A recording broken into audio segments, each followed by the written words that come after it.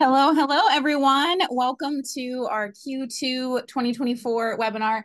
Nick and I were talking about, we're always excited about our quarterly updates. We spend weeks getting them together, asking the team, how are each of your departments doing, visiting our buildings, working with the accountants, all of those things.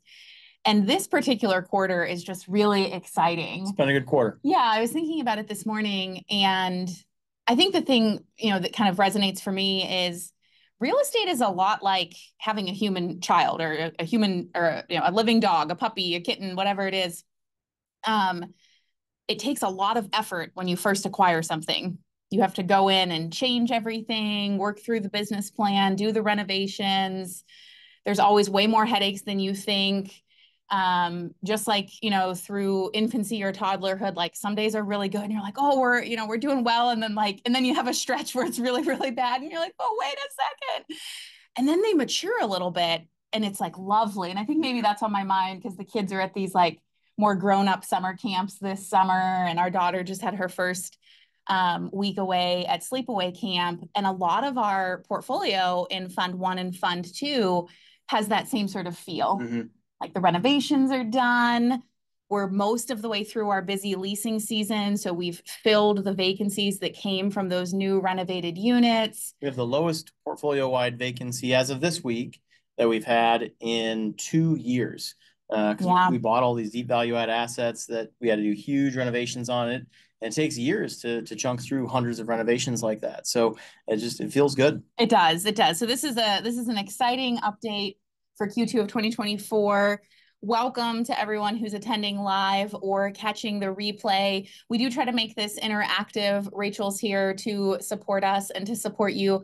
Please introduce yourself in the chat. Tell us where you're joining from. And then if you have any questions, per usual, pop those into the chat. We try to address them as we go along if we're able to, or we make sure that we hit all of those at the end. Since we do these over kind of the lunch hour in our time zone at Central Time Zone, and for many of you, we do try to keep these a little bit shorter. So we move a little bit faster than, say, like our community power hours that go in the evening. We have an awesome presentation for you guys. Hello, Jenny, Jessica. Lots of folks are joining us. Bruce, Vanessa, so good to see all of you. Lots of names I recognize, some newer investors. So welcome to our community. Matthew, Michelle. Awesome. All right. Well, let's go ahead and get our slides reshared. And let's get started, shall we? Yeah. Awesome. All right. Our slide share should be up now. Our usual disclaimer. In our presentation, this is for informational purposes. This is a combination of historical data, which is based in fact, based on real actual stories and numbers. Throughout the presentation, there are some forward-looking statements as we describe what we predict will come ahead in the coming quarters. This is not a solicitation to sell securities. Our funds are open to accredited investors only. They're Reg D 506C. And we always recommend that you speak with your personal advisors before making any investment decisions. Investments do have risk, including real estate. Our usual disclaimers. And our usual about us. We're about to update this because we're finally buying stuff again. And these numbers are going to go up in a big way here soon. But we've got about $1/3 billion assets under management. We're a real estate private equity firm. We're vertically integrated. We've got an amazing property management company, an amazing real estate sales team. We've done a little bit of ground up construction there, as you can see. If this is your first time with us, that's just a little bit about us and why we speak with some authority. We've been doing this for a while. We do it at a fairly significant scale, and this is kind of a fun town hall format. We still love to get together with our investors and answer their questions and let them know how things are going, despite the fact that we've got a fair amount of properties that we manage. Today was such a fun day. We actually spent the weekend doing a coaching event around time management, leading teams, those sorts of things. It's a ton of fun when Nick and I get to have that dedicated, focused time together. And then we spent the morning touring one of the assets that's going into Fund 3 and Fund 4 that we're closing on in about a week or so. We're buttoning up all the final paperwork, but we've actually started working with the property management company for the property management transition. And then we get to do this webinar. So it's just a ton of fun. We love to a day in flow. Yeah, a day in flow. We love to be in the thick of it. We, are very hands-on with our portfolio. Our full-time careers are inside of Black Swan Living, managing this portfolio. Kind of the most important update that investors like to hear about is distributions. All of the funds are going exactly according to plan. We're so excited about that in general. And then particularly in the headwinds that have come in the industry in the last couple of years. Fund One is doing monthly distributions. Technically per our operating agreement, we should be doing quarterly distributions, but we had an idea that we would do some fixed distributions this year. So we did 4% annually split up over those 12 monthly payments. So far, we're at 14.3% of capital returned in Fund One. Fund Two had a distribution at the end of 2023, and we're targeting a potential distribution at the end of this year, pending our residents at Discovery Square status, which we'll get into in our updates. And then Fund Three, which is relatively brand new, it just finished filling in late February. We'll have distributions starting in 2025. All of the distributions should be going direct deposit straight into your bank account. There's a few folks who get paper checks if you have, say, like a retirement account or something like that. If you ever need to change that information, you can do that inside of your portal, blackswan.investnext.com. And if you ever have any concerns, you can send an email to Rachel and she will do any technical troubleshooting that's needed. Very excited about our distributions. Yep, Fund Three, I think, is going to start distributions faster than any vehicle we've ever had. Now is the time to buy. The buying opportunities that we have in the marketplace are just it breaks my heart. We can't buy everything. There's just so many opportunities hitting our email inbox every day, and Fund Four is open if anyone wants to get invested. Absolutely. Some frequently asked questions. Lots of you are in the process of filing your personal tax returns. So K1s for the tax year of 2023 for Fund One, Fund Two, and then all of our historical joint ventures have gone out. Those come to you in two different ways. It's the exact same form. It's just to get to you in two different ways. The first is directly to your email via the sender safe send returns. And then the second way is that they are all uploaded into your Invest Next portal. You can kind of think of that as like your filing cabinet so that you have access to that document for years to come. And then one thing to remember is that because Fund 3 was created in February of 2024, it will not get a K1 for the 2023 tax year. So you can think of it as if you are a Black Swan investor, you have received all of your tax forms for the year. No more forms are needed to go out. As Nick mentioned, Fund 4 is open, blackswanfund4.com. We've had a ton of success with that. It's going super well. We're super excited about the acquisitions. That's why we were hanging out at Georgetown this morning, working with the property management there for the transition, checking on some of the renovations that are happening.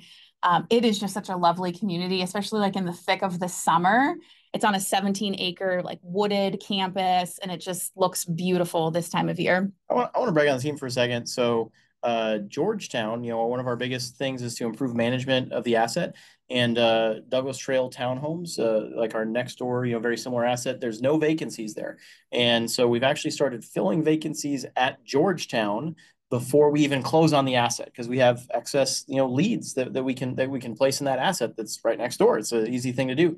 So we've actually, I believe we signed and paid 6 leases last week. Last week was our best leasing week in like 18 months for the company or 15 months for the company. And we just had an exceptionally successful leasing week. So much so that we leased half a dozen units at an asset we don't even own yet. So we're getting a running start on Georgetown there. It was just incredible. And while you're bragging on our team, I will brag on you because I will say all of that comes from your ability to think about win-win deals. And I have to admit, like, even having been married to you for what, almost like 14 years now, in business with you all of these years, like, it still surprises me because I still am like, Nick, most people don't manage assets they don't yet own that have a property manager in place. And you're like, well, I worked it out with the owner and it's a win-win for all of us because then we get the, in Rochester, the summer season is huge for leasing, right? Yeah. We get more of that. We have to lease everything before September 1st. Or it might be vacant through the winter. Yeah. So like it makes a ton of sense, but I'm just really proud of you that the way you think about how can I work hard, right? It's hard work and we're not getting compensated as a property manager for that. We're simply doing it to set the assets. We don't collect the rent. The current owner gets the rent, but we get a unit that's full when we close. And it's a tenant that we've placed that's gone through our background check process, that's gone through our compliance process. So it's a win-win deal. And we've never done that before. Maybe that should be our SOP is, hey, could we start leasing units for you? Oh my gosh, you're so funny. I'm just so proud of you. Like even just in this moment, the way you just like, yeah, of course I would do this. Like It's just like breathing air. It's the first I would do this, and excited about that. I'm proud of the work you're doing there. When is our next in-person event? It is September 12th through the 15th of 2025. Make sure you note that's of 2025. We've already had our 2024 event for the year, but we are planning that. We are super excited about it. It is going to be our best event yet. We're like already meeting with our event coordinator, already meeting with the hotel space, already thinking about speakers and content. So you can get on the wait list at rerl2025.com.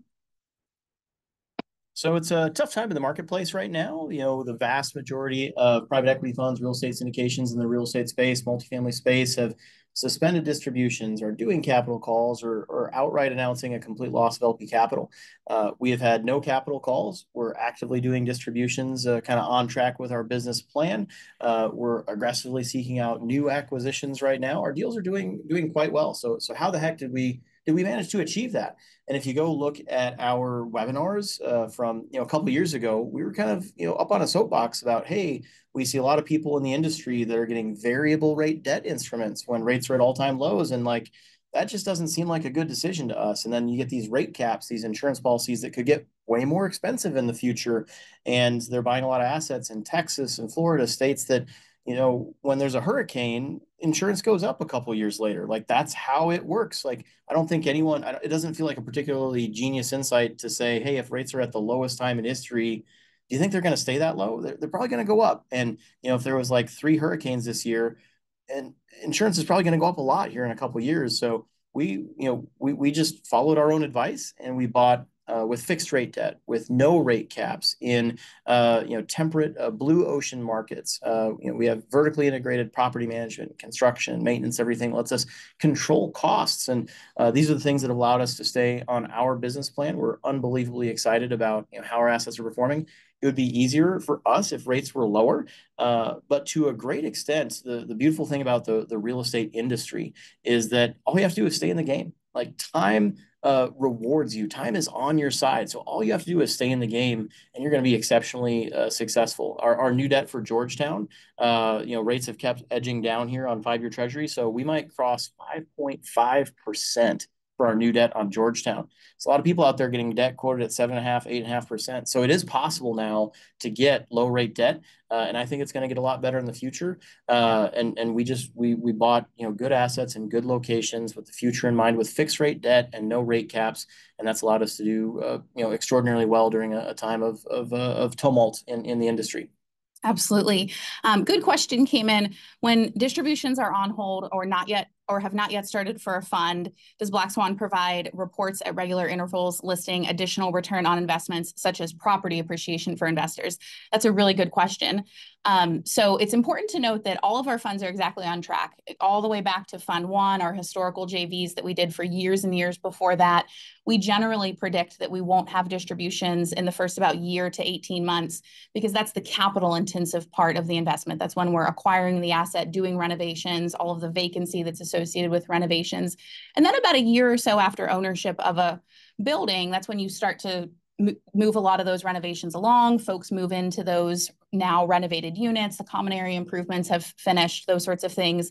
So then distributions start. And that's exactly what we've seen in Fund 1 and Fund 2. Fund 3 is still very brand new. Fund 4 is open as we speak. We do not give our estimates on property value unless we have an appraisal in hand.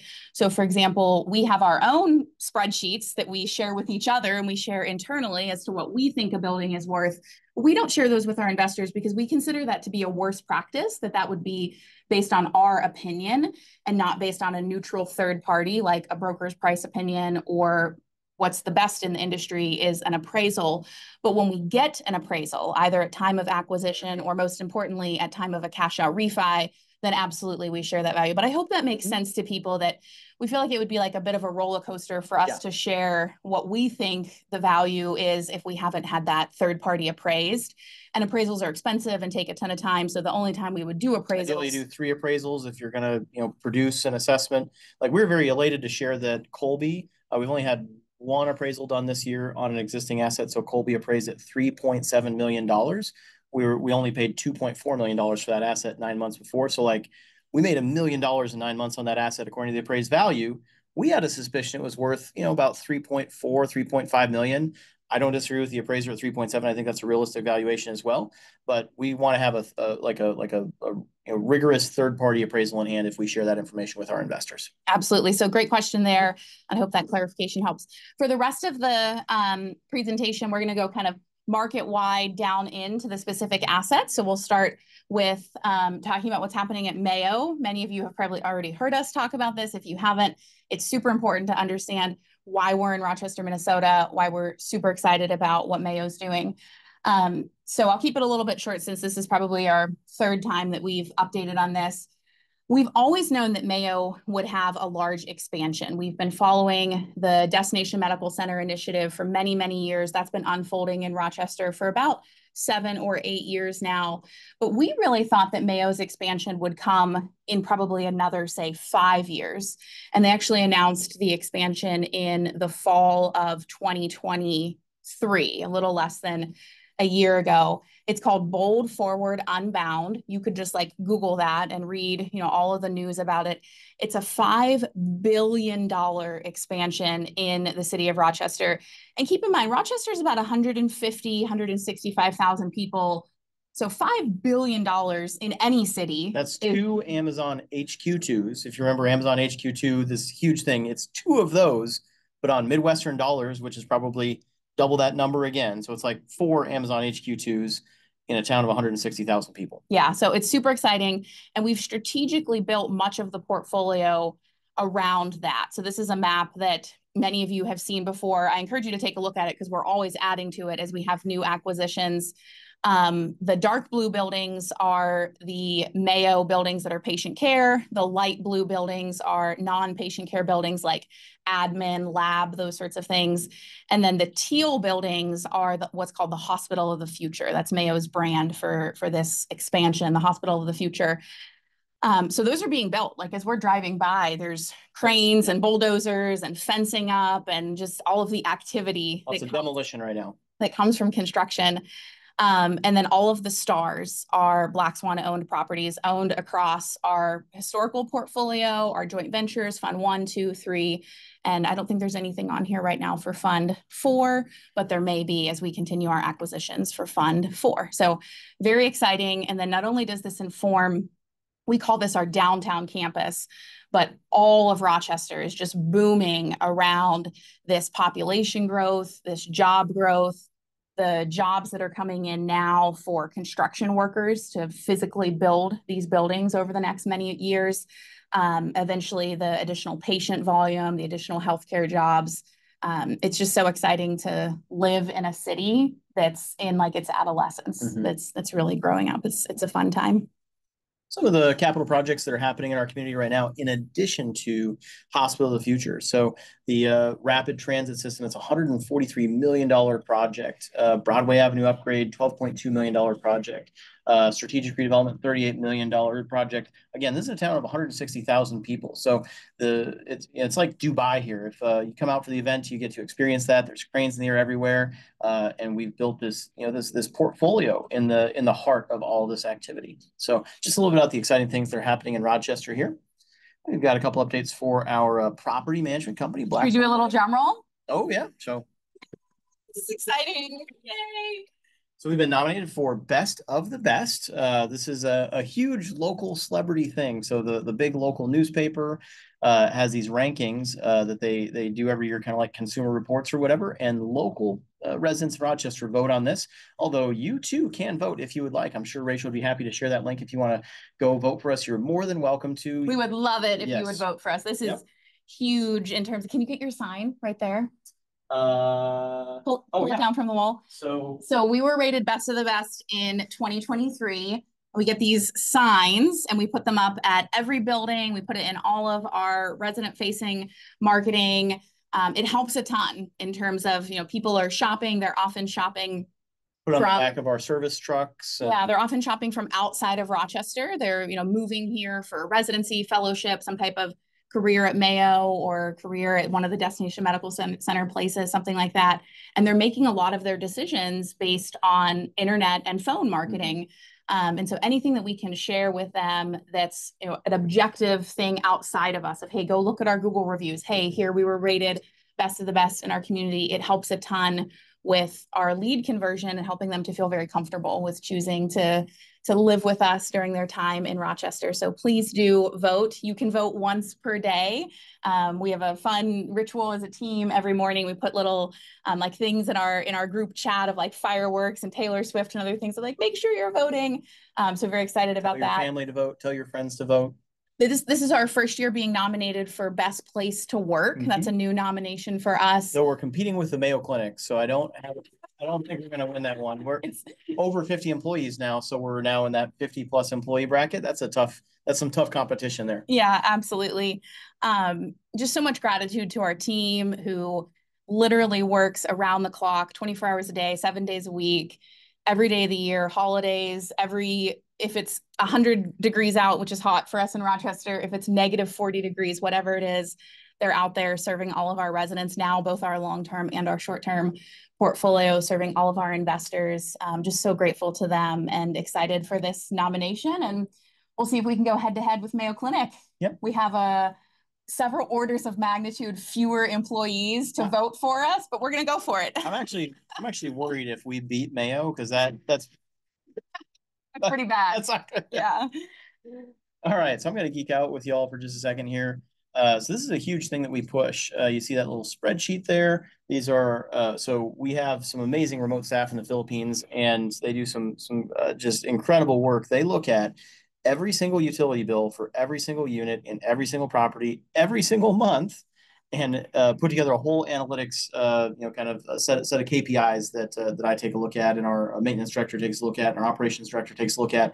So if our water bill goes up, we notice that, and then we put just done a huge push on utility efficiency. So just zooming into one particular asset here, City Hall. It has some electric heaters, commercial, electric heaters in the entryways. We did a tune-up on those, tuned up the air conditioning system. We moved all the laundry facilities to inside the units, which helps boost rent because now you have this huge amenity that you can offer tenants, but also significantly reduces the utility expenses for the buildings. Those washers and dryers are the highest utility consumption devices in the entire building, even higher than HVAC, depending on the time of year and stuff like that. That also allowed us to shut down this very large, expensive exhaust system for the laundromat because we have these ultra high-tech condensing washing machines that require no HVAC ventilation. So that further reduces the HVAC load on the building. We dialed back our water heater temperature to 120 degrees at 140 degrees. Not only does that increase the life of the water heater, and it's good for the environment, it's just pure energy savings, but it significantly reduces our energy consumption. We dialed it back a little bit over time, and no one complained, or I think maybe we got one complaint. I think maybe one tenant noticed out of the whole building. There's a million things I could speak to, very nerdy ways that we really aggressively optimize these utility costs. But you probably really just care about the outcome. So in May 2023, this was already after we had moved a bunch of laundry into units, maybe half the units in the building. Our May 2023 electric bill on that asset, $933. Our May 2024 electric bill, $322. So we reduced that electric bill by 2/3 year over year, which is a staggering savings because you multiply that by 12.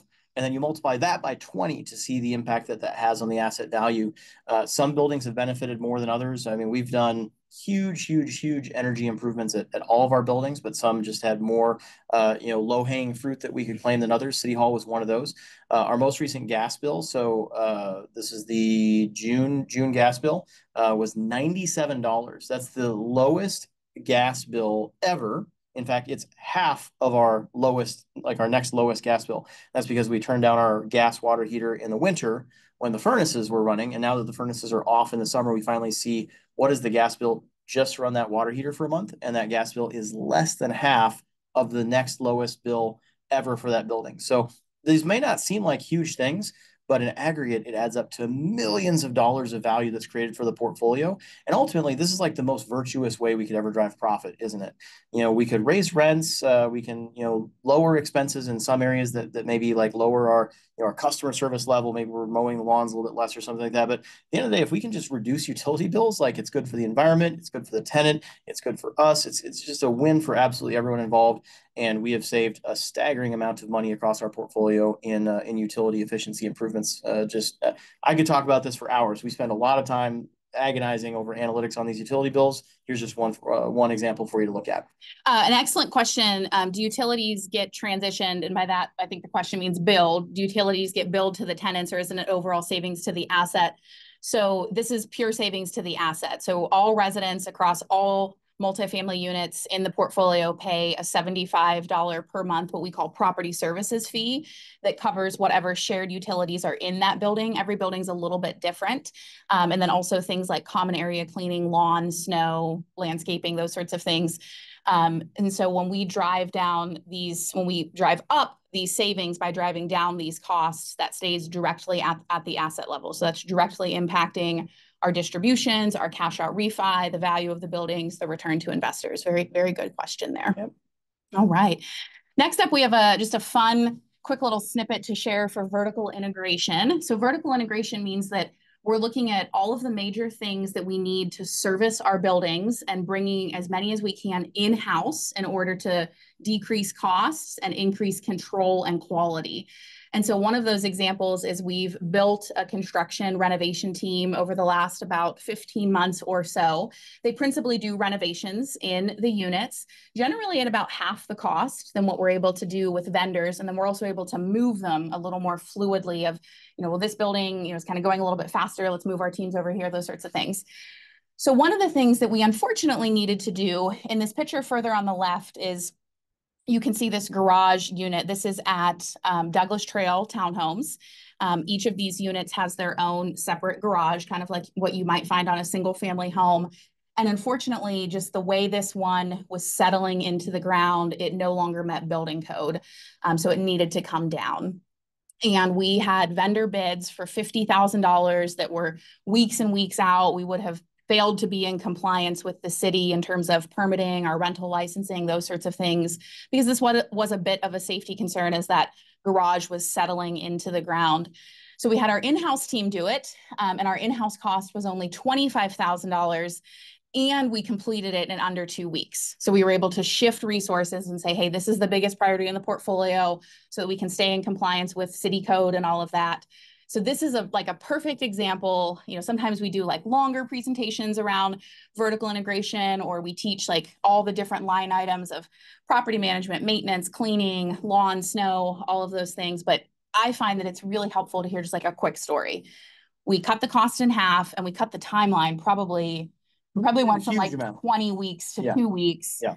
And then we also were able to do it in just a few days, which is of course great for the resident living in that unit, that the construction just finishes and their lives, the disruption is minimized. And I think it looks damn good. So they actually salvaged the vinyl siding off the garage, so it's faded in, and then they mixed it in. That's Scotty on the ladder there, and one of our other construction guys on the ground. It is really hard to chop a garage off a building and have it look good when you get done. This is art in my mind. I think someone driving, past the building, they would never notice that there wasn't a garage there if it wasn't for the fact that all the other units do have a garage on them. So just truly masterpiece work in a really small amount of time for just a fraction of the cost of vending this out. Yeah, absolutely. Next up is renewals. Renewals is that quiet part of the business that often doesn't get a ton of attention, that actually is a huge driver of the success or failure of a real estate portfolio. And renewal, believe it or not, actually starts a few weeks before a resident ever moves in for the first time. That's when you're, the saying in life, you never get a second time to make a first impression. It's absolutely true. So what the experience is like as the resident is moving in, what the unit is like as the day they move in, the customer service that they receive, and then all through their tenancy, how do we handle maintenance requests? How do we handle questions that come up? Do we have resident events? Do they feel like they're part of a community, like they're getting more for their dollars than simply a place to live? They're getting part of their identity, part of feeling like they belong, part of feeling like they're well cared for.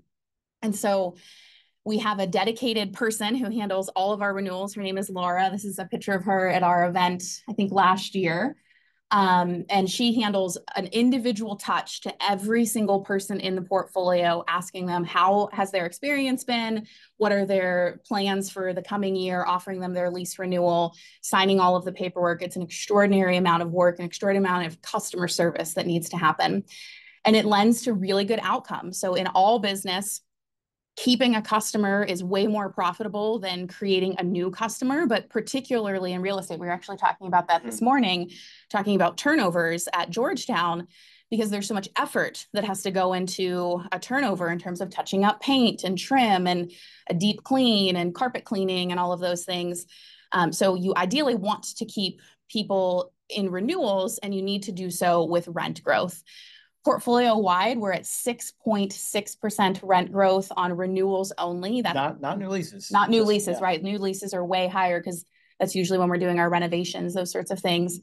And then despite that relatively high escalation rate, we're at a 51% renewal rate. So very happy with that mix of data there. And it's helped with our profitability for the portfolio, maintaining stability. We think it's good for communities when people live in their living situations for longer. It helps us with maintenance of the unit, knowing those residents, all of the things. So just super excited about that. I know Laura often listens to the to our presentation. So if you're listening today, thank you so much for all of your hard work. It does not go unnoticed. It's this quiet, steady thing that it's kind of like a big victory when, a leasing agent comes in, oh, I got a lease signed, or I got a paid security deposit. And Laura's just kind of quietly processing all of the paperwork and phone calls and lease signings and everything that need to happen for renewals. And so we wanted to make sure we give her a huge shout out. She outperforms the rest of our leasing team combined, right? Because she signed half of our leases. 51%. Yeah. It's also valuable to contrast, industry-wide. Right now, I'd say the industry is looking at like a negative 2% rent growth rate on renewals, depending on your market, asset class grade, stuff like that, with a 40 to 50% renewal rate. It's a brutal time out there. There's a lot of new units coming online, and your tenants will leave if the asset down the street is offering them 3 months free rent with a new lease or something like that. So it's not uncommon for people to get no rent escalation or a negative rent escalation at renewal. And Laura's been crushing it, and our portfolio has just continued to shine through this process. Next up is our update on short-term rentals. Since many of the buildings across the whole portfolio have short-term rental units now, you can kind of think of this as a portfolio-wide update, and then we'll try to specifically call out buildings as we're able to. Short-term rentals are going extremely well. Talk about like raising a baby.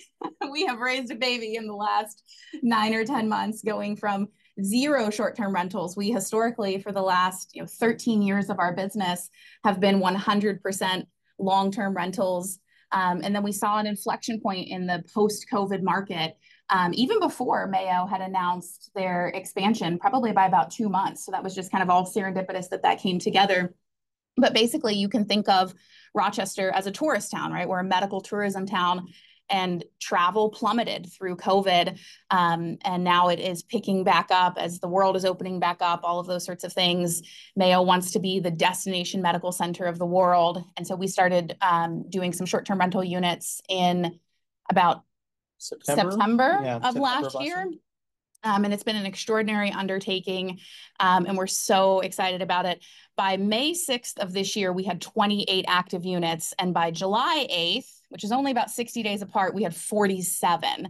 So in the first, say, like 7 months of our operations, we went from 0 to 28, and then in the subsequent 2 months, we went from 28 to 47. That's the growth of a business. We've seen that time and time again with the businesses that we've run before our real estate portfolio, our own real estate portfolio, the service lines that we have inside of our property management company. This is what it takes to gather up all of those resources, create the systems and processes, iron out the early kinks, build the team, train the team, figure out what the problems are, and then troubleshoot and build around them. So very excited about that. I think our team is like finally starting to feel like they can breathe a little. Yeah, it's been intense. It was intense for them. And it's so fun to see, in the eyes of our team, how capable they feel that if we had said to them, at the beginning of the year in, say, like January, when we had been doing short-term rentals for about 3 months, hey, by summer, you'll be running 47. Like, I think they would have fainted. Like it just would have been like unfathomable to them. And now they're doing it, and they're doing it with relative ease, right? There's still a lot of growth. We're still furnishing more units, but it's just so neat to see that growth happen in them as well. 100% of our units are online at Residence of Discovery Square in time for our refinance this fall. That's huge. So we built out about 2/3, maybe 70% of the ground floor commercial space at Residence of Discovery Square that was vacant when we acquired it. Some portion of it, the city is requiring that we reserve for a commercial tenant, but we were able to put residential units in the rest of that square footage, and that's been extremely successful. Every quarter that we've been eligible, we've earned Superhost status. We just got notification of that, like 3 weeks ago for this quarter. Which is really difficult when you're bringing on 3 units, 4 units a week. It's difficult to maintain that level of quality. The team's just done a phenomenal job. And then about 10% or so of our bookings come from direct bookings, which are much more lucrative because then we're able to minimize fees for both the guest and for ultimate profitability that goes to that asset. So blackswanstay.com is for our direct bookings. And we have a surprise amount of repeat business here. Someone might come in, say, July, do some testing and those sorts of things at Mayo, head home, and then come back a quarter from now to maybe have a procedure or a checkup or those sorts of things. And so people like that certainty too, that they're coming to a place where they know where they're staying, they know the team. And so it's just a win-win for everyone for those direct bookings. So here's a little chart on our revenue growth, or you can just think about it this way. In the last 30 days, we've had $116,000 in STR revenue, which is more than all of Q1 combined. So whenever you can make a statement like that, that sounds pretty good. That feels pretty good. Just a tremendous amount of growth here with our STR line of business. But are we making money at that? So look at June here. If you look at how much we could have made by renting all those units unfurnished versus how much we made after it's a lot more expensive, a lot more expenses involved with operating short-term rentals. So if you look at the higher gross revenue, less those additional expenses, we increased portfolio-wide NOI by about $7,000. If you annualize that, that's about $82,000. And then at a 5% capitalization rate, this would increase the value of our portfolio by about $1.6 million. So I think that's tremendous value creation. I mean, if this whole effort did nothing but allow us to get to a really good spot for our refi on RDS this fall, then this effort has been a success. But so far, it's been doing pretty well. At first, we were just kind of playing with house money, working with units that probably would have been vacant otherwise in that winter season, and then we started dialing in what units were kind of more profitable, doing more of those, doing less of the units that were less profitable. This winter, we'll probably go do a pretty aggressive reshuffle where we actually wind up or eliminate the short-term rental units that are kind of the least successful ones, and move those furnishings over to units and to buildings that we're discovering are more profitable. That's just been a really surprising process. At the end of the day, you don't really know what the market's going to do, how it's going to respond. So we've just done a couple of units in many different buildings, different unit types to see what the market demands, and then this winter we'll have a huge kind of reorganization where we really lean into what the market demands. And I'm excited about what our profitability looks like for the high season next year when we really have everything dialed in. Mm-hmm. And all of Fund 1, Fund 2, Fund 3, they all have short-term rentals across the various buildings. Yep. Let's dive into specific updates for Fund 1. This is our most mature fund, so things are kind of slow and steady and doing really well. This is Nicholas. Fund 1 was a $10 million fund, closed in December of 2021. As I mentioned, we're doing monthly distributions in 2024, totaling 4%. And then we anticipate a Q4 distribution as well after the refi of RDS, because Fund 1 owns half of RDS. Really steady performance. It also has a portfolio of single family homes. The Nicholas, kind of the story on the Nicholas was, like a year ago, we were reporting around some of the renovations we were doing, some of the common area improvements, the management changes. And then for about the past, I don't know, I would say year or so, it's really just been steady. It performs extremely well. It's one of the only multifamily buildings that's in the middle of the two Mayo campuses. So Mayo has kind of what you can think about as like an outpatient campus and then an inpatient campus. And this property is smack in the middle, which is somewhat rare. Usually like kind of the housing is kind of clustered around each of those campuses. So it leases very, very well. It's also relatively new. It was built in 2015, so all of the finishes are great. People love it. Tall ceilings, lots of natural light, those sorts of things. Very sustained rent growth. So you can see in January of 2022, our average rental rate was probably around, say, 13.25 or so. And in June of 2024, we're probably at about 17.50, maybe 17.25. Massive So growth. really massive growth. Again, as Nick mentioned, at a time when rental rates around the country have historically been dropping in that post-pandemic timeframe, Rochester has continued to do so well because of the growth of Rochester, and then because of our property management and how much time and effort we spend thinking about prospective residents and marketing and what the leasing experience is like for them and the customer service experience. It's somewhat hard, like when we're talking with like established professionals, like if you're on this call, you're probably a professional. And so the things we say, you might be like, really? Is that it? Like, it's really as simple as like we answer our phone. Yep. If you call our line, someone will answer your question, get you scheduled for an appointment with a leasing agent, walk you through the process to apply, like whatever it is that the need is. That is not the norm in the industry. And think about the times in your life when you've been searching for housing. Like, that's kind of a stressful time for people. And human nature is like, you just want to finish it, right? Like, you're like, okay, I have a week to shop. I want to get this done. I want to make a decision. I want to have that dopamine of like, I've made my decision. I know where I'm going to live. I can start changing my mail and planning out my furnishings and all of that. And in the time that it takes other property management companies to just return the call, we've already done the application, completed the background check, shown them units, signed a lease, paid the deposit, and then the other property manager calls, oh, I saw you called about like ABC apartments, and they're like, sorry, I've already rented from Black Swan. And you see that in our more mature assets than like Nicholas.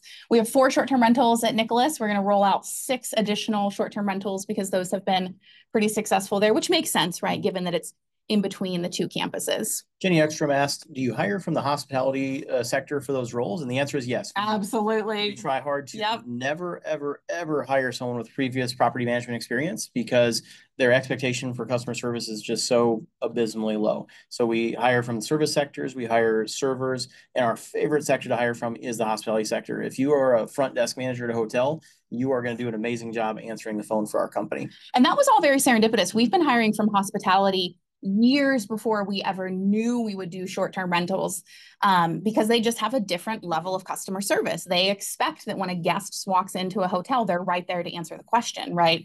And so we wanted that in our property management portfolio. And then as it turns out, we've kind of evolved into having an arm of the portfolio that's more of a hospitality business. And so it's been wonderful. And those folks have, so much training, so much history. They know the systems and processes. They know like the exact sheets to buy and the exact washing machines to buy and all of the things. It's been great. Jenny also asked, have you stayed at the $100 a night level for rental rates on your short-term rentals? So we are constantly experimenting with different pricing management practices. Elaine will tell you I'm managing our pricing on a day-to-day basis. Right now, our RevPAR is $96 per night at a 97% occupancy rate. So that tells you our average daily rate is about $99. And you heard me correctly, 97% occupancy. We have an extraordinarily high occupancy rate, which means we can probably push up our ADR, which we've been doing. So every week our ADR goes up, a couple of bucks or something like that, which is massive, and we've been able to maintain occupancy. I could spend a long time talking about that, but and then we do have our cleaning fee on top of that as well. Yeah. So one night stay on average, is going to be a couple $100. Yep, absolutely. Let's talk about resident at Discovery Square. This is half owned by Fund 1 and Fund 2. I would say 2024 and most of 2023 has really been the story of RDS. So we acquired this building. It was a relatively new building. It was built in 2019. The upper levels were all established multifamily units doing fairly well. Of course, we had, some management improvements and rental escalations and those sorts of things, renegotiated our lease with University of Minnesota, Rochester. But really the story of RDS has been finishing the construction. So just the timeline of this building's birth was unfavorable. It came online in fall of 2019. We all know what happened in Q1 of 2020. And the building just kind of stagnated for several years until we acquired it So we built residential units in about 70% of the vacant commercial space in the common area or in the ground floor. And then we put in this parking lot, which is huge for residents, and then also that future commercial space that there really wasn't parking. If there's, say, a restaurant or a coffee shop there, there really wasn't parking. Well, now we have that, so we'll be able to be stronger in terms of attracting a commercial tenant for the space that is left. I think as of like mid-April or late April, we got all of our certificates of occupancy. So that was huge to pull off. So we acquired this in in April of 2023. We got it under contract in October of 2022, acquired it in April of 2023, immediately got to work on pulling all the permits, doing all the work, and then completed all of the construction by April of 2024 so that we could generate the revenue to support the refi that's happening in October of 2024. We'll talk to that here in just 1 second. Yeah, that's been Nick's like big rock of the year. Yeah. So we have 16 short-term rental units, 5 long-term rental units. Our common areas are complete. You used to just kind of walk into this building and it was just like it almost kind of looked like you were walking into like a parking garage. It was just like empty, like concrete space. There, off to the side was like the mailboxes, but there really wasn't much going on. And now we have, much like you might find in a hotel, like all these different kind of unique seating areas with different furniture and different vibes, games, books, those sorts of things. And then we completed the parking lot. We have a theater room. We've added some other amenities to the building to really class up the building. It's a Class A building, and we're trying to move it more toward like a Class A+ building. Everything here was completed on time and on budget, which is huge during a period of historic inflation, historic labor shortages. This one's been fun. Mm-hmm. Like it all through all of this, like it was never like stressful. It was always just like a little stressful for me, but it's very fun. It was like a buzzing bee, mm-hmm. Like you would walk into. We'll have like 10 staff people there at any given time. There's just so much activity in this building. Yeah. And just like Amazon deliveries every day, huge pallets of stuff for all of our short-term rentals. They were sending us an entire truck, like an entire UPS truck would show up day after day just for us at this building. It's been so fun, and it's nice to see this building maturing this year as well. So all right, here's your fireworks. Yeah. So that's the qualitative stuff. Let's look at the quantitative stuff. So gross income and NOI are both up 20% from March to June, which is just a staggering climb. Gross income from 203 to 248 and NOI from 145 to 174 as a result of bringing those new units online. And if we hadn't done the furnished thing, if we hadn't done the short-term thing, it would take a very long time to get all those new units producing revenue. You can pre-lease some, but it takes a long time to get the unit leased to line up a move-in. Whereas with the short-term rentals, with furnished units, we're able to pre-order all of our furnishings, back in January, get everything assembled, get everything staged up. And then we got literally, I think we had 30 people there moving furniture around the moment we got the certificates of occupancy, getting them listed on, Airbnb and all the platforms, getting them producing revenue. And so to go from March to June to produce, 20% more NOI, that's staggering. So when we bought this building, we assumed in-place financing at 2.3%. 2.3%. So yeah, we're gonna go ahead and assume that financing versus at the time prevailing rates were probably 9% or something like that. And we bought this building with just $3 million down, just an insanely small down payment. So to get to our new financing, we're at like a high LTV, so to speak. We've added a staggering amount of value to this asset, adding those units, improving the NOI of the building drastically. But it's still a huge hurdle, a huge goal to hit. Right now, we're targeting loan proceeds of $22.5 million, and that would get us to essentially a cash neutral financing event. If we weren't able to get that much in loan proceeds, we'd have to put cash in at the refi. If we're able to get more loan proceeds than that, we'd get cash out at the refi. So far, things are looking pretty good for a cash neutral refi. If we're able to pull that off, I mean, it's going to be pretty impressive, I think. I'm maybe complimenting myself in saying that. Just it's a very tough challenge to achieve this, and so far things are looking pretty good. We'll count our chickens when they hatch, but so far things are looking pretty darn good. Absolutely. And this is why we haven't. So we have a huge amount of liquidity on hand right now, both in Fund 1 and Fund 2. I don't know the number off the top of my head. It's about 3.8 million combined. Yeah. So we have just a staggering amount of liquidity on hand, and we want to keep that cash right now in case we need it, in case, we have to put cash into the refinance event at RDS. Once we get to the other side of that refi event at RDS, then we can think about, how much cash do we want to hold in our operating reserves versus returning to investors. We have a pretty huge amount of liquidity on hand just to be ready. There's the old saying that banks only like to lend money to people who don't need it. So they love seeing that we have all these liquid reserves, and having those liquid reserves makes it more likely the bank will give us a bigger loan. Absolutely. All right, let's transition into Fund 2. So Fund 2 is a $30 million fund, closed in December of 2022. We then completed our acquisitions. It ended up with 9 total assets, half of RDS, so we've already covered one of those. And then about a third of the assets are in Tacoma and 2/3 are here in Rochester. Tanara Villa is what we consider to be the cornerstone of Fund 2. This was the first acquisition. This is a large community in Tacoma that we're doing an exhaustive renovation. This was a 1970s building that really had never been renovated. And there's Class A new construction all around it. So it's a great way to, a rising tide lifts all boats, to benefit from buying a community that's in an area that's improving, but then to help it match its peers.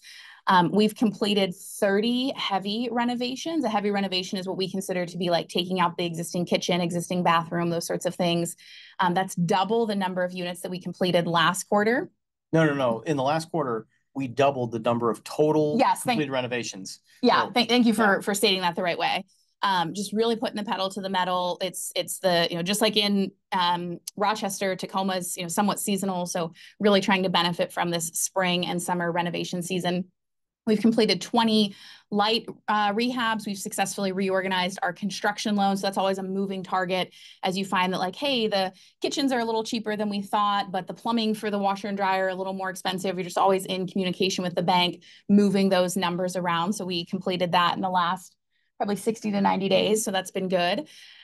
New financing is coming this September. We're very excited about that, to continue on the next phases of renovation at Tanara. We will have completed all of our common area improvements by September, both inside and out. That's huge for a campus of this size, with the number of units and the amount of lawn space there is. And a big part of our value add plan here was a huge exterior common living arrangement with like pergolas and a pickleball court and a dog park and all of the amenities that people expect today that they didn't expect in the 1970s. It was just this, grass, which was pretty nice, but doesn't necessarily change the value of the community. And so we've poured over $1 million into exterior renovations here, and we're finally getting to enjoy that and see that come to fruition. It's the largest renovation we've ever done, and it's got just a monster messy middle to it. And we have a financing event coming up this September. We already have really good financing lined up, but we're trying to get even better financing lined up. So we're not doing renovations on any of our other Tacoma buildings right now. We've got every single guy swinging a hammer here. I'm going to go personally walk every single rehab in Tanara next month, and we're feeling really good about the crazy amount of ground we've gained here. But set that aside. Let's just look at the numbers here, because the numbers, they're pretty staggering. Great financing option in place at 6.25% fixed. But we really want to be able to get more construction financing to continue our renovation project. So we're looking for additional better financing options. Our rent roll is $145,000 for the month of July, for July 1st. That's gone up 45% since Q1. That's just an insane, it seems absurd saying that number. It's a 130 unit community. It's a huge community to have a 45% climb in rent roll in one quarter. That's just how much progress we've gone from having rehab down units everywhere. The common areas are just torn apart. Our clubhouse, bulldozers everywhere. Yeah, like it looks ridiculous. You can't lease a unit when it looks that way. And things are finally starting to get to our finished product. And so our rent rates have just skyrocketed. You can see that chart with rent growth. It's almost a 50%, 40% climb in rental rate. There's no vacancy. It might be one vacancy at this time. And then we do have 2 short-term rentals there. I add a note because we had a local celebrity that booked with us but did not stay. And I don't know, we just have funny stories on our property sometimes. Kensington and Lauriston are in Fund 2. They're also in Tacoma. They're in downtown Tacoma. again, surrounded by all brand new Class A construction. These are 1960s builds. They're not neighbors. There's one building in between them, but functionally they kind of function as neighbors. We have 4 units down for rehab. We've completed 11 heavy renovations. This is about 65 units total. So that's a lot of renovations since our acquisition there. 8 of our lighter renovations are complete. And then that means our rent roll is up 16% in the last quarter. So I hope you're seeing the pattern here. Crazy numbers. At first, it's a lot of work and a lot of capital and a lot of vacancy and a lot of like that messy middle, right? Like, improving, say, common areas is a great example of that. If you live there already and you're walking through the hallways and you see, say, walls coming down and paint and other things, that's exciting. If you're shopping for an apartment unit there, it's maybe less exciting during those phases. So we really try to put the pedal to the metal to minimize that time frame there. And then during that post renovation period, it's very exciting. And so you see this pattern over and over and over again. So our rent roll is up 16% in the last quarter. We are going to try for 1 short-term rental unit here, and we have very low vacancy. The showers here are like my favorite in the whole portfolio. They're so nice. I have a funny video of myself standing in one of those showers. Look at that rent chart. This is average rental rate. So September 2023, it was $900, and today, June 2024, almost $1,200. These are just, it is ridiculous to be able to achieve this sort of rent growth in a 1-year period. So this project has been just a runaway success. Garfield's also in fun too. We have 0 vacant units. We've completed 10 renovations there. We have no renovations in progress right now. The rent roll is up 25% in the last quarter. It's kind of going back to the beginning. I was like, man, this quarterly update, like the portfolio is maturing. Like this is the work of all of the quarters of putting in we're doing this renovation and that and putting in this amount of dollars. And this is the vacancy that comes from all of that. And then this is the like golden part. And then the really wonderful part is when it converts to the cash out refi. The rent rolls up 56% since February. So 25% in just the last quarter. And then 56% since February. This is a building that has some ground floor commercial, and our commercial rent roll is up 12% in the last quarter. And then we did add 1 short-term rental here. So the bulk of our short-term rentals are here in Rochester, but we're experimenting with them in Tacoma, which is pretty common, right? We think of Rochester as like our headquarters where we pilot projects, we build the systems and processes, all of those things, and then we take those learnings to Tacoma. And so you're seeing that with addition of short-term rentals in Tacoma. So Jenny just asked, are rents increasing or is it just units coming online? So that's why we have the chart. Excellent question. We have the chart that shows the average rental rate, and then we say what the total rent roll is. So it's that the rents are going up on a per unit basis and we are filling the units at the same time. That's how it's financially feasible to have a 56%, rent roll increase since February, because you have to increase the per unit rental rate and you have to fill the units. Yep. And then the question was, are these rent rolls sustainable? As far as we can tell, right? So we're always balancing, if we push our rental rates and that increases vacancy, well, then that means we've probably pushed a little too hard, right? That then people are choosing to live in other communities. But if we can push rental rates while keeping vacancy low, that tells us that we're in the sweet spot of the market. And when we build out our pro formas, we don't build into our pro formas ongoing kind of market rental rate escalation. So we don't build in like, oh, we predict that rates will go up or that rents will go up, 3% per year or 4% per year. We build into our pro formas the rent at the time of acquisition and what we predict the rent will be after renovation. And then everything beyond that is just gravy, so that we're already exceeding the numbers that we predicted we would get after our renovations. Tells us that we're doing well, and that from there, we just kind of have to hold steady. It's also critical to know, like if you go back to Kensington there, so directly across the street from Kensington Lauriston is an asset called the Ruby. So your rental rates at the Ruby, $3,000 a month. 3,000. In fact, every single neighbor around Kensington and Lauriston, the rental rates are double or triple our rental rates. So we're taking, the least nice house in the block, pulling it up to where it's a clean, nice, safe place to live. But our rents are still literally like half of our next door neighbors in many cases. Very good. It is the top of the hour, so we're going to go a little bit faster. You can catch the replay if you need to hop off. Essentially, it's kind of this same story repeating over and over and over at the different assets.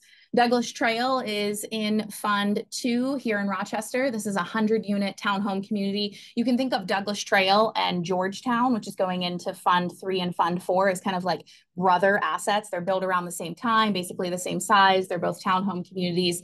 So we're 90% renovated there, which is huge for a 100-unit townhome community. We are now in the early conversations for our cash out refi there. After our renovation, we've rebranded it to Dakota Townhomes to get the marketing lift that we know we can get from all of the physical improvements that we've made there. And then this directly informs our business plan for Georgetown. Our January rent roll was 108,000, and our July rent roll is now 127,000. So about a 25% increase there. And we have no vacant units for the first time in, I guess, since we've owned it. At one point, that's been huge. At one point, we had 45 vacant units. 45 vacant units. During the construction project. We had 5 acres of vacant units. So just imagine the operational stress of renovating all those units at once. Man, Dakota looks amazing. It's absolutely amazing. We drive by it every Sunday. That's like our little Sunday drive with the kids. Old City Hall, our renovations are complete there. Our income is skyrocketing. Our Q1 NOI. NOI is most important, right? Because NOI encompasses both income and expenses. So our Q1 NOI was 13,000. Our Q3 NOI is... Or Q2, sorry. I had a typo there. Okay, so I'm sorry. Q2 NOI was 13,000, and then Q1 to Q2. Okay, I got it. Q2 was 27,000. So a doubling of our NOI in just one quarter. On our long-term rental side, we just signed a lease renewal at 2,500 per month. So very excited about that. We had predicted that these units might rent around, say, 2,000, 2,200. So we're exceeding the numbers that we projected at the time of acquisition. We've had about 25% rent growth in the past 2 years. 50% of that comes from the renovations. About 50% of that comes from management improvements. And then this building is just so charming, right? Because it was literally the old City Hall of Rochester. It's a 1920s Art Deco building. People that have been here for real estate, real life know the size of these windows. They're like 25 feet windows. We need to measure them someday so that we know. But a whole human can stand in them and not hit that center wood part of the you come of the window. First pane. Yeah. So people love to rent it. People don't come to Rochester because they're on vacation. They come to Rochester because they're sick. But if they can get a little bit of a vacation feel when they're here, of course they like that, right? Of course they want to get a little local culture or something neat to minimize the pain of having to come to Rochester for medical care. And so this rents extraordinarily well. People love it. They love the natural light. They love the location. It's walkable to several restaurants. It's so good. It's Nick's favorite in the portfolio. We went on a date. He doesn't have a favorite, but if he did, it would be Old City Hall. We went on a date last week. We got some dinner, and then we went and visited City Hall. Yeah, I'm trying to talk to Nick, and Old City Hall's behind me, and it's like a different lover. He's just looking past my face at Old City Hall, and I almost wanted to start saying random words like pink elephant and just. I was looking longingly at you, my love, not at City Hall. City Hall it's a distant second. I love it. Riverview, 63-unit building. We acquired about 45 of the units all at once, and then we're working on acquiring the rest of the units in the community so that we can officially convert this into an apartment building. Right now, it's technically a condominium HOA, but we do have a controlling stake of the HOA. We've closed on 5 total units in Q2 of this year. So that's another reason why we're keeping liquidity in Fund 2 is we acquire all of those units with cash and then do a little renovation and then go and do the refi on those. We have 1 short-term rental here. It's been very successful. We're going to bring some more short-term rentals on here. Parking's really easy. It's in a great part of town. They're large units. They're ADA accessible. There's just a lot of reasons why it will likely do very well on short-term rental. Colby's doing great. We've renovated half the units. We're able to pay our current debt service on it. This is the asset where it appreciated $1 million in 9 months with all the value add that we've done there. And we expect this will be eligible for an additional cash out refi in the near future if we don't redevelop it. So you can see the rent growth there from June 2023, where we were at $725 a month. And as of June 2024, so 1 year later, we went from $725 to $975. So it's 50%, or not 50%, that's 30% rent growth or something like that in a single year. Just a staggering improvement at Colby. Yep. A lot of like every asset, I don't think there's any exceptions. Every asset just had a killer Q2, just an absolutely killer Q2. You can, like, it's just like this chart where, this is the high season. This is when we do a lot of new leases. This is when we do a lot of new renewals. And we had great rent growth and filled a ton of vacancy. We have the lowest portfolio-wide vacancy that we've had in 2 years, and all the financials reflect that. Colby has become kind of a community for like PhD scientists, international postdocs, those sorts of things. The units are somewhat small. They're technically do have a 1 bedroom, but you can see here you're kind of standing in the kitchen, and to your back would be the living room, and then to the front is the bedroom, and there's no door there. So they're kind of like a mix between like a studio and a 1 bedroom. So it's a lot of single folks who are coming, not only from different parts of the country, but different parts of the world. Maybe they don't have a driver's license. It's walkable to Mayo. It's a very affordable price point. They don't have a lot of furniture or personal belongings, so they like the kind of small, cozy footprint here. Colby has done very well. Let's transition to Fund 3. So we opened Fund 3 in February of 2024. It's a $15 million fund. We have 3 assets earmarked for Fund 3, and then that is the placement of all of the capital. We did also acquire a triplex and a few single-family homes. We may add in a few more single-family homes as time goes on, because those are just such smaller capital expenditures in the fund. But you can really think of Fund 3 as the apartment buildings that we have listed here. And then Fund 3 is full. So we'll have Uptown Apartments here in Rochester, Bayswater and Baycrest in Tacoma, which, despite their very similar names, are completely unrelated communities. And then Fund 3 will own half of Georgetown and half of Boulder Ridge. So we just closed on Baycrest and Bayswater in Q2 of this year. Everything went really well. Baycrest is probably our smoothest transition in Tacoma. We tend to buy, frankly, steeply distressed assets in Tacoma. So this was a rare asset where it was a relatively straightforward transition, not a lot of escalations to manage. We got 3 vacant units, 2 are getting a light remodel, and 1 will be our first heavy rehab. And then Bayswater, this was a hilarious, not good situation where the owner literally did nothing during our entire contract period, which was a lengthy contract period. That's why you're so aggressive with Georgetown. Yeah. We should have pre-leased. So literally, they showed us like some vacant units, and then we went to do like our final walkthrough right before closing, and we're like, these same units are still vacant? And they're like, yeah, I mean, the building was selling, so like, why would we lease anything? It was wild. There was 2 abandoned units at closing. That's pretty unusual. 2 units will get a light rehab, 3 will get a medium rehab, and we're already moving things forward to eliminate. So the income restriction is set to expire here in less than a year. So we're starting to get all the puzzle pieces in place for that asset, and then that asset will increase drastically in value here in less than a year. So lots and lots of paperwork. 2 very successful closings. Yeah. We closed on Uptown. We closed on this one the day before my birthday, so that was pretty fun. This is right here in Rochester, part of our downtown campus. $1,650 per month average rent, extremely smooth transition. We acquired it from a local owner, a local property management company that we've worked with many, many times. No major renovations here. Our main plan here is management improvements, very similar to, say, like Nicholas or New 52, which was one of our historic JV projects. And then we did have a rent guarantee because there was some excess vacancy at closing. And so we negotiated a rent guarantee that gave us, in terms of our rent roll, 100% occupancy for the first 90 days after closing, which then gave us time to fill those units. And we've been successful with that through the peak of the leasing season.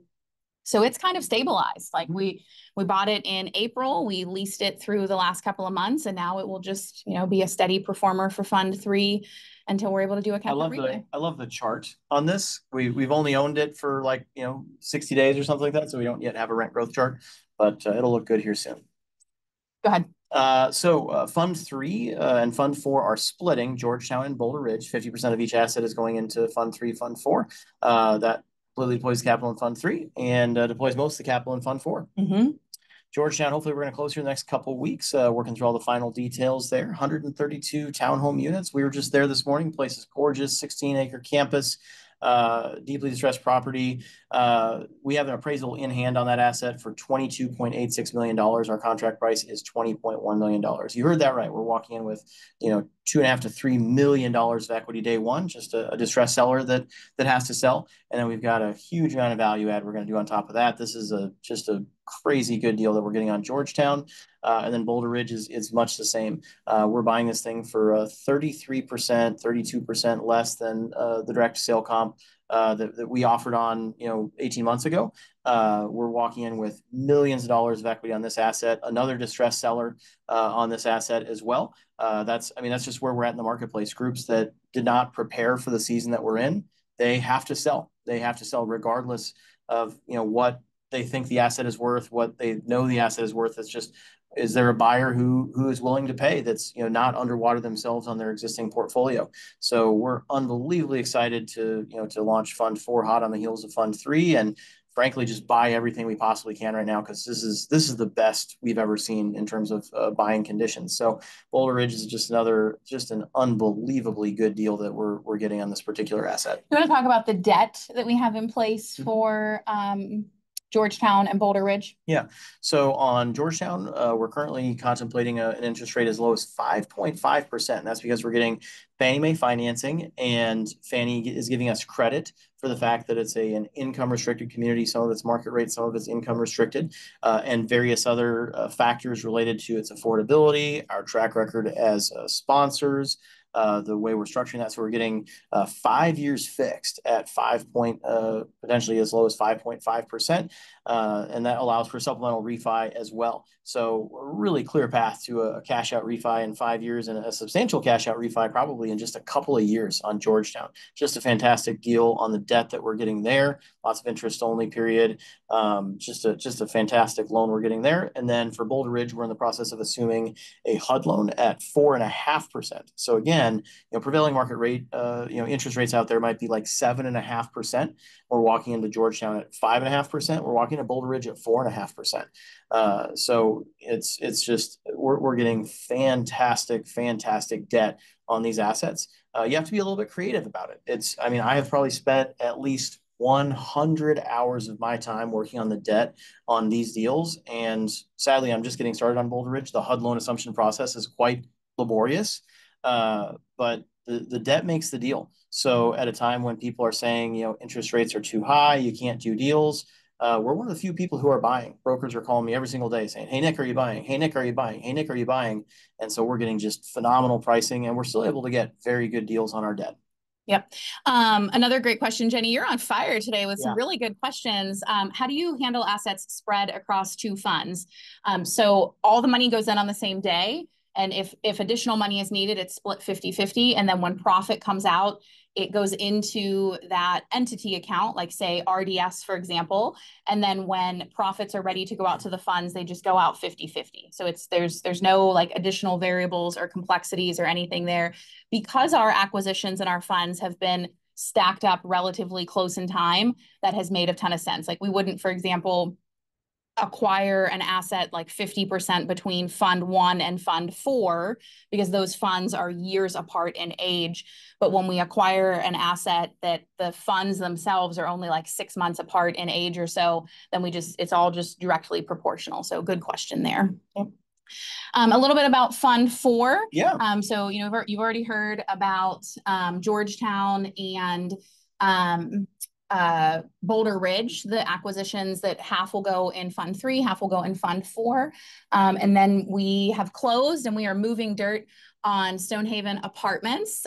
So this is what we think of as Stonehaven Phase 4. So we've been building our Stonehaven community for about 4 years now. And then we acquired a parcel just like 100 feet away, and we're building Stonehaven Apartments, which is a 56-unit apartment building. We broke ground, so the bulldozers are there, they're moving dirt, things are going really well. We have an in-house person who checks on Stonehaven probably, I would say maybe 3-4 days a week, and sends us pictures and everything. It's just a ton of fun to see that come to life. So we'll focus on that. We already covered Georgetown and Boulder Ridge. I was going to cover some more information about those. But since we're past the top of the hour, we'll focus on Stonehaven. I hadn't even thought about it, but like Stonehaven is like in flight. We need to like do a fund update, on Fund 4. Yeah. This is like just the capital efficiency that we're able to raise the capital, deploy the capital that fast. It's awesome. Yeah. So we've been working on this land for about 18 months, and we just worked on that with our own personal capital. We knew that we would eventually drop it into a fund whenever it was ready. So a lot of people have asked, well, what about new construction and the timeline there? I've heard new construction takes a long time. Well, it does take a long time. So we've been working on this behind the scenes, acquiring the land, getting the utilities ready, getting approved for residential zoning. It was zoned commercial. We got the city to change the zoning to residential, getting approved for a unit density increase because more units equals more profit. Most importantly, we got approved for a $300,000 tax abatement from the city of Byron. So that basically means that over the first 7 years, we'll pay drastically lower taxes. And that's a win-win for the developer to develop those units and to have that 7-year period of increased profitability. And then starting in year 8 and onward, the city gets tax revenue that they otherwise wouldn't have received at all. So tax abatements are really favorable to enhance development. We completed all of the work with our architect and our builder, and the building will be complete in spring of 2025. We expect to have the delivery in March or April of 2025. Delivery is like the word when you get your certificate of occupancy and you can start moving people into those units. And that's just in time for our busy leasing season. So we fully expect that by this time next year, we will have an extreme majority of the units rented because we will have started the pre-leasing in, say, like January, received our certificate of occupancy in, say, April, and then moving people in through that busy leasing season. And it's because of the efficiencies here of being able to build Stonehaven phase 1, 2, and 3 over the last 4 years, kind of working on this other piece of land behind the scenes and then dropping it into a fund when it was ready, that Fund 4 doesn't have to absorb any of that timeline or risk. It gets a fully developed project. We actually closed on the Stonehaven Apartments construction loan hours before our Fund 4 launch, which just like cracked up the banker. Like, he's like, you're buying this with like an entity that like doesn't even exist. I'm like, well, it'll exist tonight at 7 p.m. So that was pretty fun. A lot of this we've already covered in our Fund 4 launch webinar. Go ahead. One critical thing to note on Stonehaven Apartments is we have an appraisal in hand. So there's a question about appraised value. So our total development cost on this is probably about $9.5 million, and our appraisal as complete is $11.5 million. So we know we've got a minimum of $2 million of day one equity on Georgetown, Boulder Ridge, and Stonehaven Apartments. And we have appraisals in hand to support that. This is not just an opinion. These are just phenomenal deals. And on the debt there, we have an 80% LTC loan. So you might hear people out there say, well, you can't get a construction loan over 60% LTC or something. It's unheard of to get an 80% LTC loan right now. I don't know of a single other developer that's getting that. It's just because it's a really good deal. We were able to really stack up our advantages. We were able to really ratchet down our replacement costs. I could geek out for hours and all the ways we got our construction costs as low as possible. And we're still building, Class A beautiful units. And that allows us to create a lot of day one equity. So really excited to see this project move forward, and I can't wait to see it complete. Yep. Another question came in: will you sell the completed asset to Fund 4? So Stonehaven Apartments is owned by Fund 4. All of the value, all of the equity creation. It owns the $2 million of equity. Yeah, exactly. Yep. It's already owned by Fund 4. Yeah, there's profit built into the fund from the get-go. I think these pictures are probably maybe about a week old. So that even more work has happened since these pictures came to us. Yep. So we've had to take down some trees, do some leveling, all of those things. It's been so fun to see this. Like, even like, I don't know, even stereotypically, like as a woman, like bulldozers are just exciting. I know we have one daughter and then 3 little boys and then another little boy on the way. And they are just like mesmerized. Like when we bring them into like this office and they like see the computers, they're like, nah, what my parents do is like whatever. But when we take them out to see the bulldozers, like, it's cool, it's so fun. So we'll have some updated pictures like on our social media and our emails and keep you guys informed about the new construction happening in Stonehaven. So fun. That is everything There's some summary slides there. We'll make sure those get into the email. If you'd like to participate in Fund 4, it is still open. I anticipate it might fill in the next, say, several weeks. BlackSwanFund4.com. It's a $15 million fund. We're at a little over 11 million in commitments, so there is still a little space. I do find that when we get to the end, it kind of fills very quickly. So if you're thinking about it, if you have any questions, want to schedule a call with Nick or I, have technical questions for Rachel, we're here to support you with that decision. We're very excited about Fund 3 and Fund 4. I mean, we're excited about all the funds. I hope you're seeing how Fund 1 and Fund 2 have matured, and that the golden period is happening for those earlier funds. We're not going to grow the rent roll 45% every quarter, but that we can do it even a single quarter ever is just incredible kind of financial alchemy. And there's just such an interesting time in the market right now to benefit from kind of the distress that started in 2021, 2022, when sellers were buying with those historically low interest rates. And now, with their variable rate debt, they have, no way out from that except to sell. And we're happy to be there to scoop those up and put them into our pipeline, which has always been long-term fixed rate debt, value add plans, vertical integration with our property management, and just do that over and over and over again. So if you want to be a part of that, you can join us at BlackSwanFund4.com. I think we hit all of the questions. If you had any question and we didn't get a chance to answer it, or you're catching the replay, you can just respond to the replay email that lands right in my inbox, and we'll make sure that you get an answer. If you have any technical questions around like the portal, distributions, your password, those sorts of things, Rachel is certainly very happy to help you with that. And then otherwise, just keep an eye out for when we have our next Community Power Hour, our next quarterly update, lots of fun stuff. Please do make sure you're following our social media. We put out a lot of stuff on Facebook and Instagram, and every once in a while we'll have someone message in of like, I haven't heard, what you guys are up to lately. First of all, make sure our emails are landing in your inbox. We send out an email every Tuesday, so make sure that's hitting your inbox. And then we try to put something on social media almost every day, right? Because we're out at the assets, we're working with our team, like this is what we do with our time. And so we're updating that. So those are great ways to stay in touch with us in between the quarterly reports. In addition to the replay, in the replay email, there is a written format for people that prefer that, maybe want to look through it more quickly or a little more visual or like to read. So there is that written PDF as well. And then super grateful to Rachel and Precious, who's also in our marketing department. We now have a static spot on our website. I believe it's meetblackswan.com/performance, but don't quote me on that. Check the email. If you're listening to the replay, check the email for the exact link there. Yep, Rachel's telling me blackswanteam.com/performance, blackswanteam.com/performance.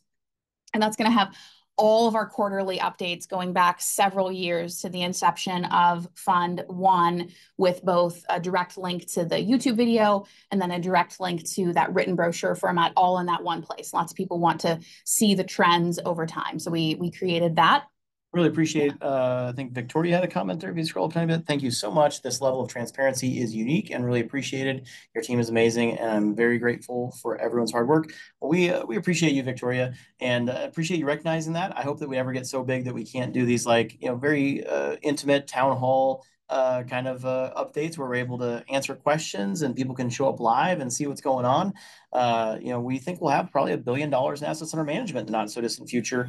But if we can't do it the way we like to do it, then what's the point? So we love just being able to connect with our investors and let them know what's going on. Absolutely. And come out to our event in person in September of 2025. Get on the bus. That is like super fun. See the assets. Like if you like Zoom, getting on the bus is like a whole new level. So we'd love to have you here in Rochester. And we will eventually have an event in Tacoma as well, maybe in 2026. Thank you, everyone. Either those of you that were able to stay with us through our whole live presentation, or those of you catching the replay. If you need anything, we're here for you. Otherwise, we'll see you soon. Thanks. Bye everyone.